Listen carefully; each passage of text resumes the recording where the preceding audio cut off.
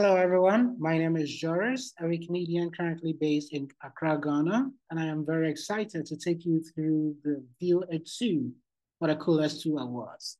Right. So first of all, View It is basically a tool that shows Wikipedia users all relevant Wikimedia Commons media, either depicting or related media files based on the article that you're currently reading. What makes this tool a coolest tool?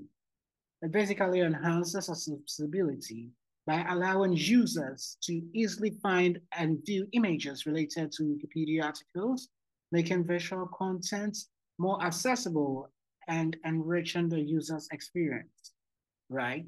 Let's get to how to be able to install the scripts. To be able to install the scripts, you first need to copy any of this, either for the full version or for the live version. Then once you are done copying it, you can go into your user's global JS page, right? Then you paste this particular script over here and save it. Once you are done, you try to bypass your browser's cache to be able to have access to this particular tool. Good. Then, once you are done bypassing your browser's cache, you should be able to see this view feature over here on your meta. Let's explore how it works on Wikipedia as well. Good. So as we can see over here,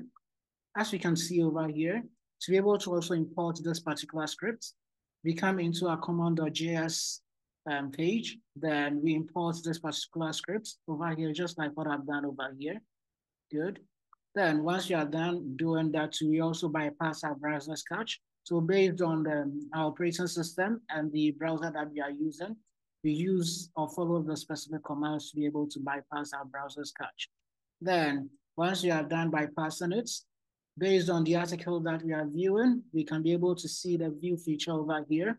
And based on that too, we can be able to explore images that are depicting the article that we are reading or the article that we are currently viewing at large, right? So as we can see for this particular article, we have 48 images, right? Then we can also search for other random articles as well.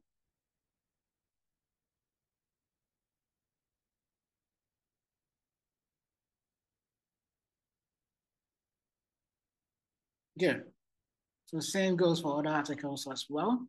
And a big congratulations to Super Hamster and his team for coming up with such a wonderful tool at large. Thank you very much.